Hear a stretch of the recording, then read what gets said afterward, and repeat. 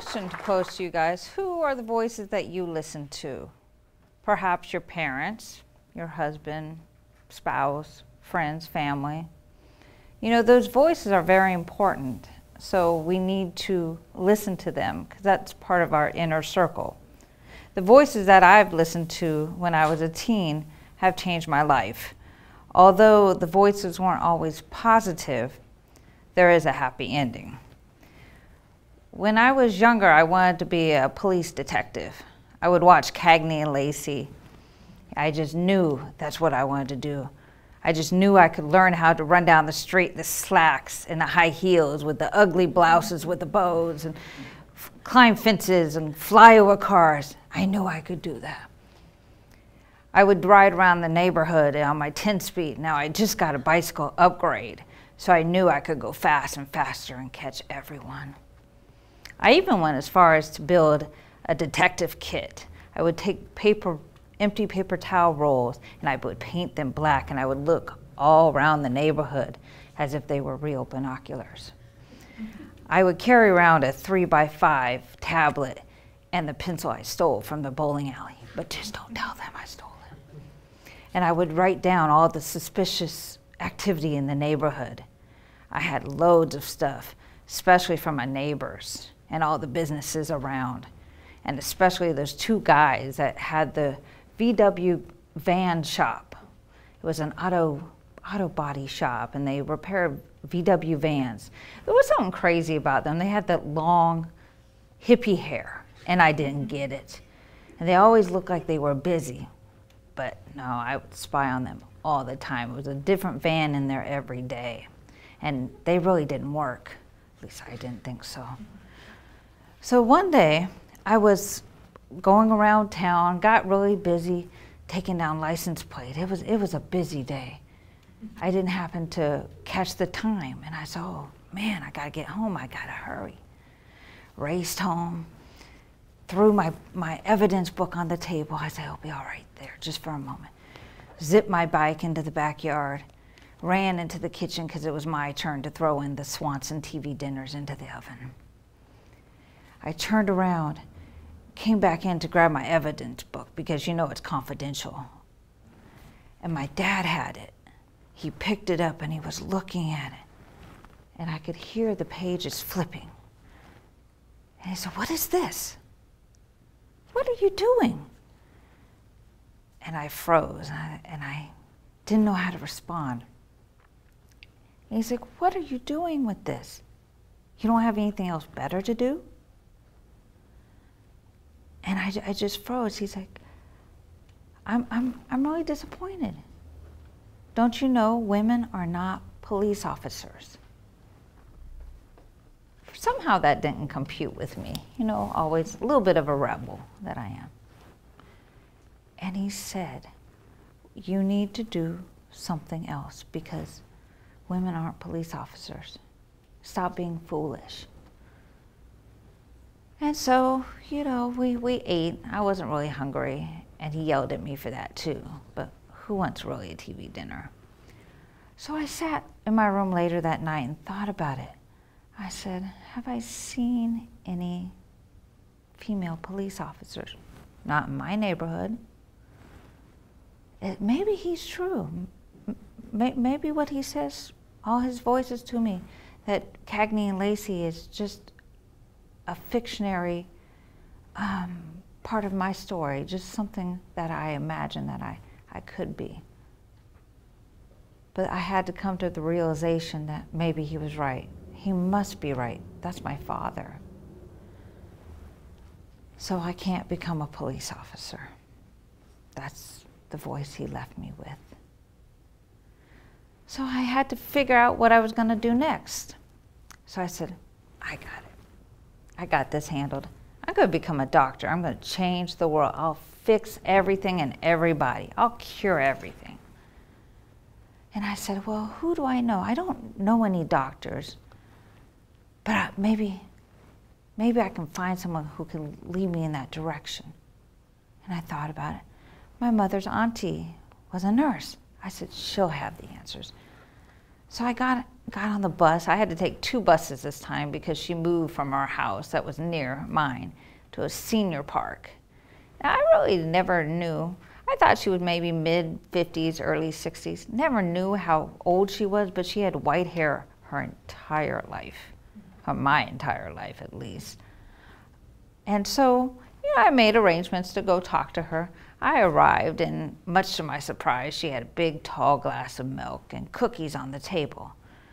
She's a very lovely homemaker, had 2 kids, 2 daughters, married her whole life.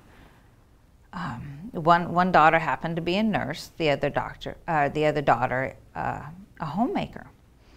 So I'm sitting enjoying cookies and milk. Who doesn't like cookies and milk? And I said, Auntie, I made a life decision. And she's like, okay, honey, what is it? I said, I'm going to become a doctor. Then everything became silent, and she broke out into laughter.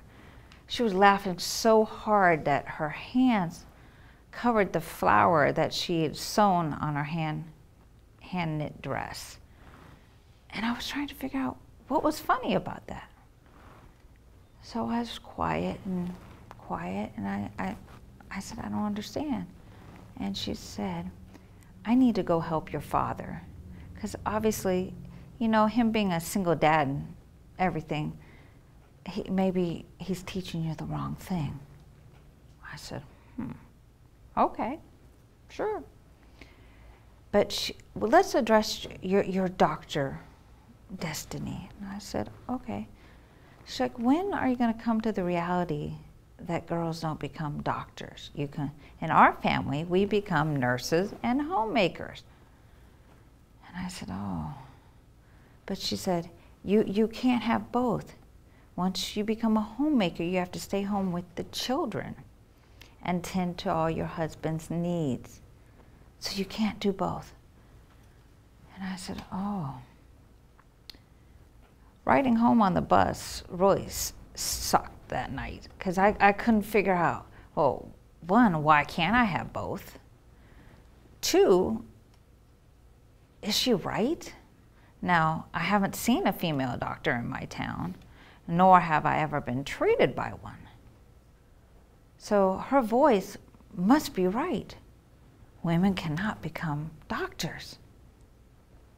What will I do? So, in alignment with my family's wishes, my father was not a proponent of women going to college. So I bowed out. I became a homemaker. So by the age of 21, I'd been married for a while and had 3 children. Family was happy. But I thought I could offer the world a lot more, but just didn't know how to do that. My husband got the great idea he should find me a women's group in the church that will keep me occupied.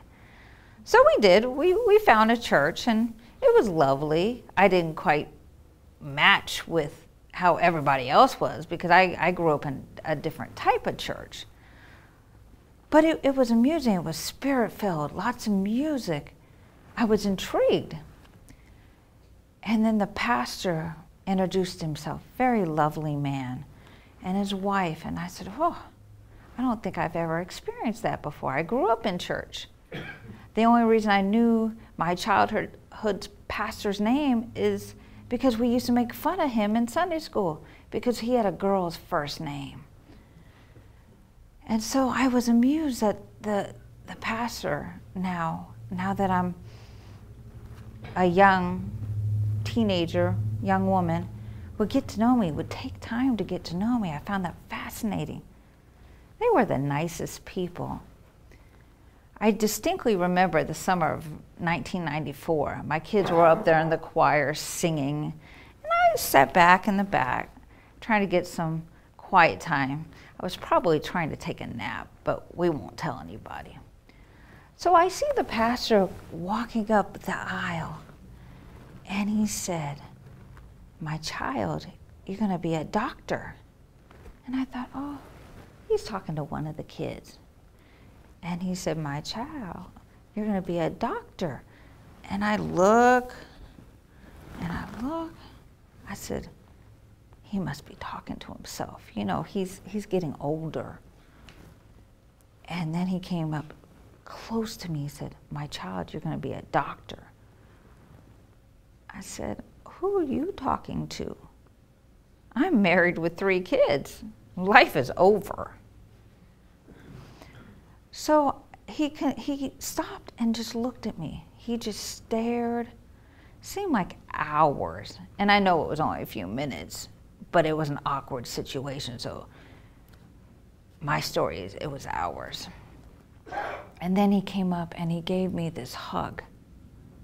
A hug that I've never quite had before.